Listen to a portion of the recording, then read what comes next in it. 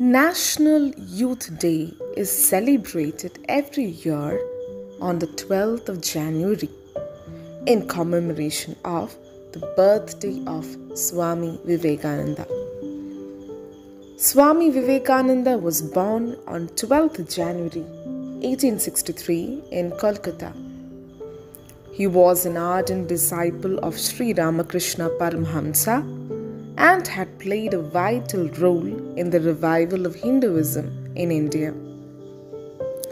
Vivekananda was the founder of the Ramakrishna Mission, which focused on ideals like value-based education, women empowerment, and cultural and health education.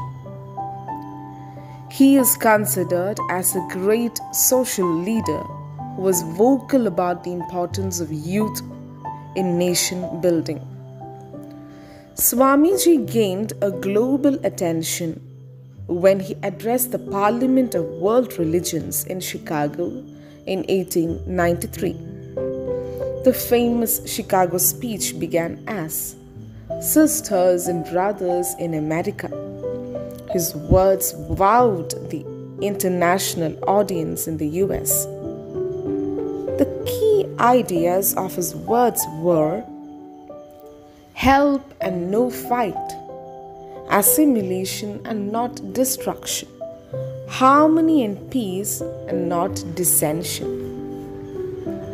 So the National Youth Day is celebrated every year in India in memory of Swami Vivekananda's birth anniversary and the anniversary of the Chicago speech.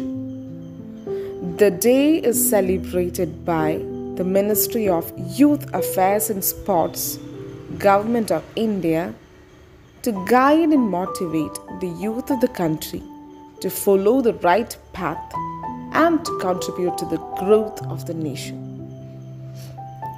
The theme of this year is channelizing youth power for nation building. A few heart, whole, sincere, and energetic men and women can do more in a year than a mob in a century. Quoting these words of Swami Vivekananda, I wish you all a happy National Youth Day, filled with energy, happiness, and love. Thank you.